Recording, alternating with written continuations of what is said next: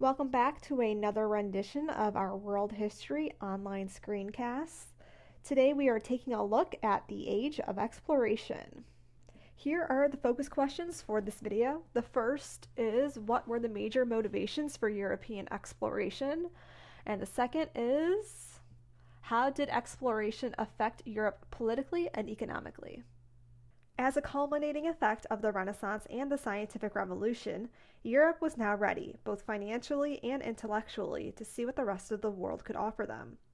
Starting in the late 1400s, European countries like Portugal, Spain, Italy, France, and England all started to explore the world.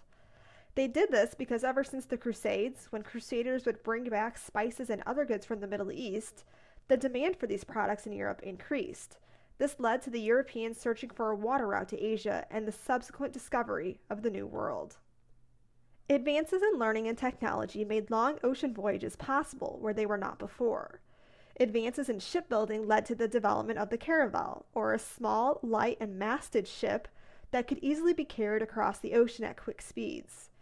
Europeans also gained a better understanding of navigation, which allowed for explorers to use tools like the compass and the astrolabe, which increased accuracy when sailing. It's important to understand that the Europeans did not invent these tools, but merely used them for their own adventures. Advancements in cartography, or map making, also allowed for Europeans to have a more accurate view of the known world. Maps could be mass-produced via the printing press, which inspired many people to become curious about the world around them. The major motivating factors for European exploration can be summed up by what we call the 3 Gs: greed, glory, and God. Let's take a look at how each of these acted as motivation for exploration of the New World. Also, just for reference, when the New World is mentioned, I mean the Americas, versus the Old World, which was already mostly known for Europeans. Europeans believed that vast amounts of riches awaited them, not only in Asia, but also in the New World. Also, stories that were more myth than fact began to circulate Europe about the vast amount of gold that was available in the New World. Besides the lure of gold, the New World was full of natural resources and raw materials that were not readily available in Europe. The potential for profit was huge in the New World, and where there was wealth to be had, the Europeans were sure to follow. As new discoveries were made during this era, a fierce competition amongst European nations emerged to see who could amass the most wealth and land. There's a very important relationship that holds true throughout much of human history that is particularly highlighted during the European Age of Exploration, and that is that land equals money equals power.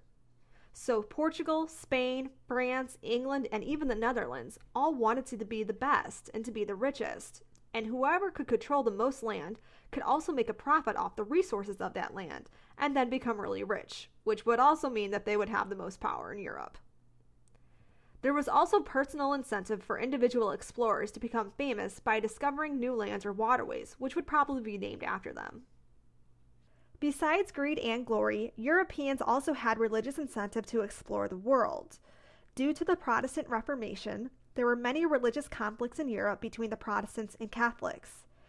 Each wanted to spread the influence of their version of Christianity to the rest of the world, and they could do this by coming in contact with various peoples outside their home countries. Of course, during this time period, Europeans had very little regard for those they came in contact with, and believed themselves to be inherently superior to the natives of the Americas.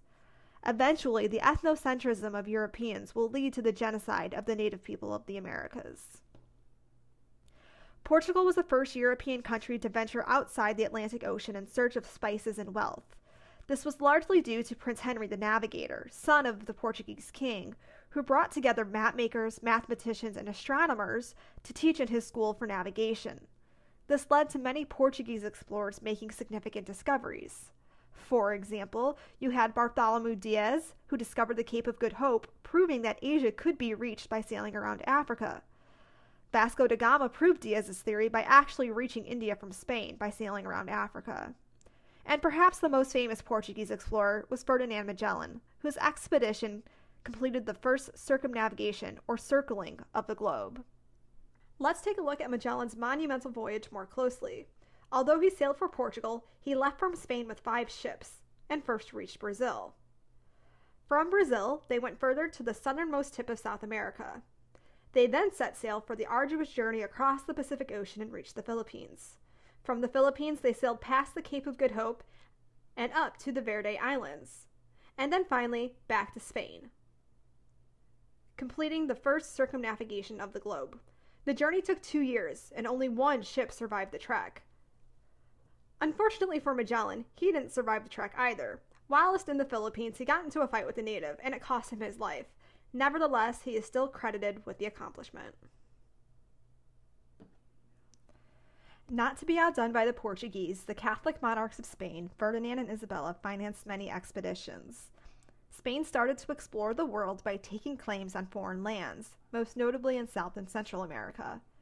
In order to avoid conflict between who was in control of what land, Spain and Portugal signed the Treaty of Tordesillas, which established a line of demarcation, or an invisible line of navigation, which split the world into territories that could be acquired by the Spanish Empire and those that could be taken by the Portuguese Empire.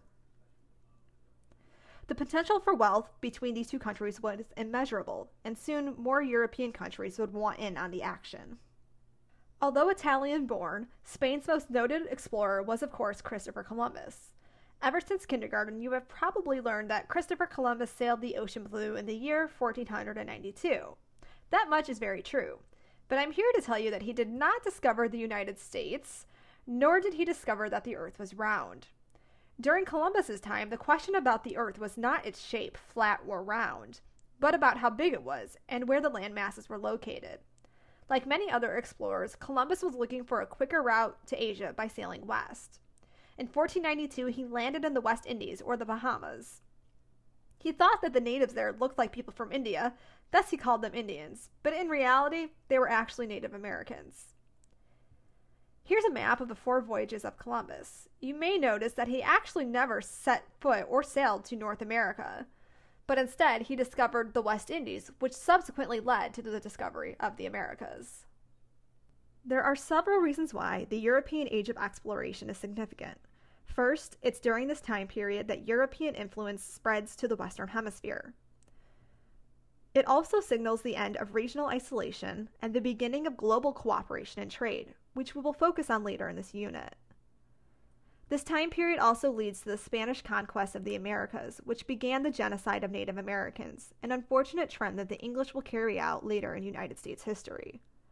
And finally, the age of exploration catapults Europe into unimaginable wealth, and they establish themselves as rulers of the world. That's all I have for you guys today. Please click below in the description in order to get the link to the quiz, and I will see you tomorrow.